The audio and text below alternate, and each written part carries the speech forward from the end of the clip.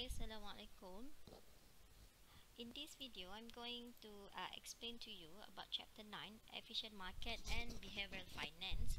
So basically, we will learn about the efficient market, what is efficient market, and also what is behavioral finance. And also, I will explain to you the application of efficient market and behavioral finance toward the real trading. Okay, so you need to know what it means by efficient market. So when we talk about efficient market, it is say that the market here is referred to the stock market. Okay, so that means the stock price or the stock market is reflect with all the information that we have. Okay, so the information here, we have two types of information, which are private information.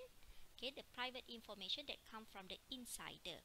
For example of private information, let's say the CEO, we get the information that CEO have intention to sell their share. Okay, so when the CEO will drop on the company by selling their share, so therefore the share price of that company will drop. So that information only for the specific, or only for the relative, or only for the certain people that know that CEO will sell off their share in the company.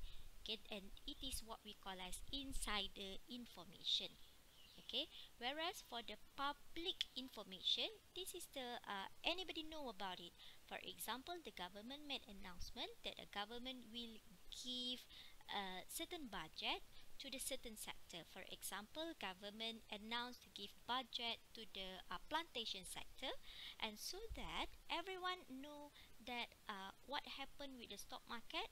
Okay, all of the stock price for the plantation sector, okay, such as plantations, we have the Simdapi, and then we have the IOI plantation. Okay, all the plantation sector, the price of the stock price of the plantation sector will goes up. So everyone know about that information. So either private or public information, these two kind of information will reflect to the stock price. Okay, and then under the efficient market, we have the efficient market hypothesis and also random walk theory. So for the efficient market hypothesis, it introduced by Eugene Farmer 1970. Okay, so the Eugene Farmer introduced about the assumption of the efficient market. Okay, so actually you will learn detail about this efficient market hypothesis, random walk theory, behavioral finance in subject investment in part 4. Okay, next semester. So that is the efficient market hypothesis. We will discuss about the efficient market hypothesis details after this.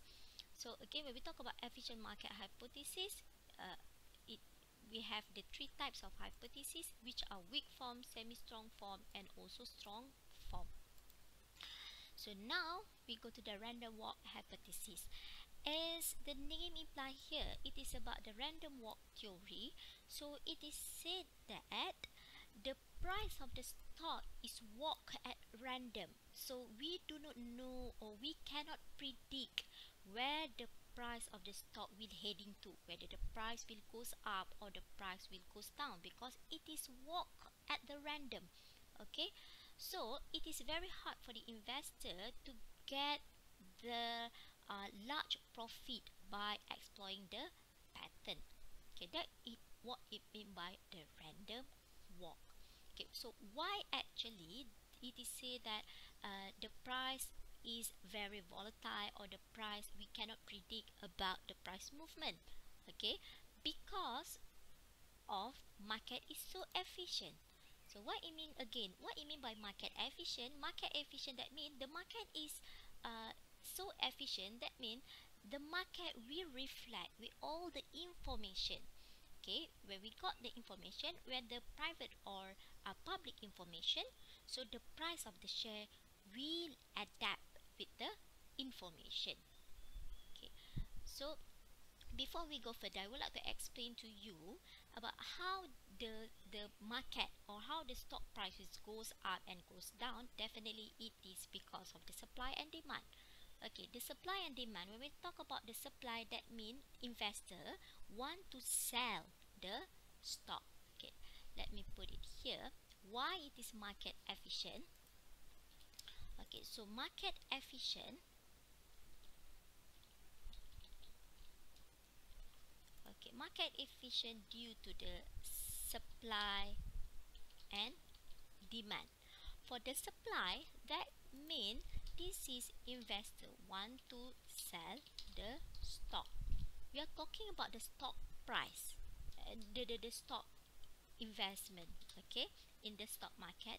The demand, that means investor want to buy the stock. So as the law of demand and supply, okay, when the demand is high, therefore the price will goes up. And when supply is high, okay, the price will goes down. So the fluctuation, actually, whether the price is going up or price is going down, it is due to the demand and supply, okay, or it is due to the buyer and the seller in the market. So by the common sense, why actually buyer want to buy the stock? Why investor want to buy the stock? Because they predict that currently it is a right time to buy the stock due to the lower price, and they predict that the price of the stock will increase later. Okay, so due to this, the demand and supply, or buying and selling activities, and that what make, okay, the efficient, and that what it made by the fluctuation of the stock price. So it is said that actually, even though someone predict that they can get a large or huge return in the stock market, but under some theory, under efficient market and random walk theory, it is said that investor cannot get a large profit by taking advantage of the stock price movement due to the efficient market. Again, what it mean by efficient market? It is said that the market is so efficient, okay, so the price will affect with the information. So it means that it's not only you who get that information, the other person also who get that information.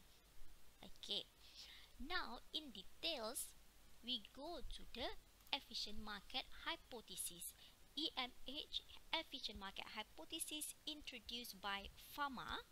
Okay, so under efficient market hypothesis, we have three types of hypothesis, which is the market in the strong form, the market in the semi-strong form, and also the market in the weak form. So under efficient market, again, I repeat, efficient market, that means the market is reflect with the information. What kind of information that we have? Private information and also public information. So under the strong form, the market reflect with all the information where the public and private information. That means the market is very efficient. So any information where the private or public information, everyone know. So the price of the stock is very walk at random, and therefore investor cannot get abnormal return when the market is in the strong form. For the semi-strong form, the market adjusts quickly with the new public information. Okay, whereas the public information, that means the public information, as I said, as the example, okay, there is announcement. Okay, the company make announcement on the newspaper. Okay, for example, Petronas made announcement that the company will pay dividend to their shareholder on September 2020. So all of that information everybody know, because of what? Because the announcement had made by the public. Okay, so for that information, Okay, the market adjusts quickly with the public information. That means any private information, also known as insider information, is really important for a trader or for investor in order to make a profit. So when the market is at the semi-strong form, okay, so investor need to find the private information. So what are the example of private information? Okay, for example, this is only example, bukannya betul-betul. Okay, so for example, you have your relative that work at the Asia. Okay, and then your relative inform you that Asia will merge with the Qatar Airlines. This is only example again. Okay, so nobody knows about the information. It is only some close friend for the Tony, the owner of the Asia, and you get that information from the insider. So when you know that there will be a merger between Asia and Qatar Airlines industry, so you get the information, you will know that so what are the benefit of it? Okay, so the survival of the Asia, it might be the survival of the Asia will continuously can continue survive in the market.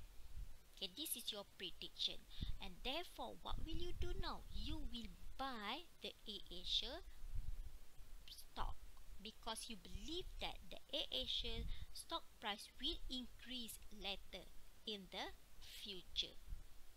Okay, and the third one is the weak form. This is the weak form. Market not totally reflect with the private and public information. However, it is said that the past price is not useful for predicting future price.